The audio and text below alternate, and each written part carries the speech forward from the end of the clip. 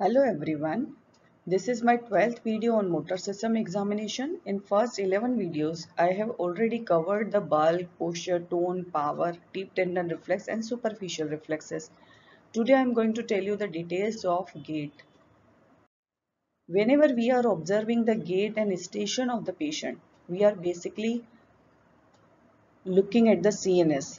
So gait and station both are the mirror of CNS. So we have to observe each and every patient, how the patient is walking, how the patient is standing from the sitting and the lying down position. Gait is the way patient walks and station is the way patient stands and maintain the posture. For the normal gait and the station, there should be normal motor function, proprioceptive sensation, brain stem function, cerebellar basal ganglia function, and tonic neck and labyrinthine reflex, vestibular function, and normal skeletal system will be required to maintain the normal gait and station. Now for the assessment of gait and station, we will tell the child to stand from the lying down or sitting position. Then we will observe is the child is able to stand erect, head up, chest out, abdomen in, and the feet together, and there should be no unsteadiness. Then we will tell the child to stand with the eyes closed.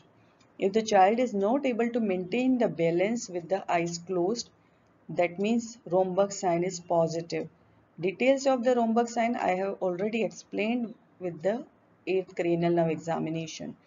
Now we have to observe the gait cycle and also reciprocal arm swing with the walk is there or not. Then we will measure the base width. It is the distance between both medial malleoli. It is normally approximately 2 inches. If it is less than or more than this, that means it is abnormal. If it is more than 2 inches, we label as a wide base gait. Then we will tell the child to walk with the eyes open, then with the eyes closed. And after that, in more than 9 years age group children, we will tell the child to perform the tandem walk. So in this video you can see how to perform the tandem walk. So the age of this child is 11 years. So child is performing the tandem walk by keeping the heel of the foot in front of the toes of the another foot. If the child is able to perform, that means child is having the normal gait. In cerebellar ataxia, child will not be able to perform this walk. Then we will tell the child to perform the toes and heel walk. It is again possible after the age of 5 years. So in this video you can see child has performed the toe walk, now performing the heel walk. Then we will tell the child to walk briskly and again suddenly we will tell the child to stop it and turn to the right side, left side and backward. So by this way we have to observe the gait and the station of the child. Now I am going to show you some of the abnormal gaits and the characteristic of all these abnormal gaits in next few slides. So first abnormal gait is the spastic or the seizuring gait. In this child is having the seizuring of legs. That's why known as seizuring gait. Wooden shoulder. It is seen in the congenital spastic diplegia, diplegic CP child, chronic myelopathy and cervical spondylosis. So in this video you can see the child is having the slow walking with support. Bilateral hip and the knee joint are adducted and partially flexed. Child is dragging the feet because of the stiff leg and also walking on the toes because of the equinus position of the feet and heel core shortening. So this is the characteristic of seizuring gait seen in the commonly diplegic CP child. Another characteristic abnormal gait is the circumduction gait. It is known as circumduction because child lift the leg in the form of circle or arc. It is seen in the spastic hemiparesis. And in this image you can see child is keeping the upper limb close to the body. Flexed and adducted shoulder, wrist, elbow joints are there and the affected lower limb is stiff and in extended position. So in this video you can see the child is having circumduction gait. And when child will lift the affected limb, hip will be higher than the normal side and child is dragging the foot. And the circumduction is there, lifting the leg in the form of arc or circle. So this is characteristic of circumduction gait seen in spastic hemiparesis. Another abnormal gait is the high stepping or steppage or equine gait, because child will raise the foot higher than the normal foot. That's why it is known as high stepping gait. It is seen in the foot drop and in sensory ataxia. In this video, you can see the child is having the right-sided unilateral foot drop, and to raise the foot from the floor, child is flexing the hip and the knee joint in the exaggerated manner to lift the foot from the floor, and there will be a double tap sound. It is because toes strike the ground first, then the heel, and in normal walk, heel strike first. High stepping gait can be seen in the unilateral foot drop due to the peripheral neuropathy, peroneal nerve palsy, L5 radiculopathy, or poliomyelitis. Sometimes child is having the bilateral foot drop because of the muscular dystrophy, bilateral foot dorsiflexor weakness, Charcot-Marie-Tooth disease, amyotrophic lateral sclerosis. Even in the sensory ataxia, child will have the high stepping gait. But in sensory ataxia, there will be heel strike first, then the toes.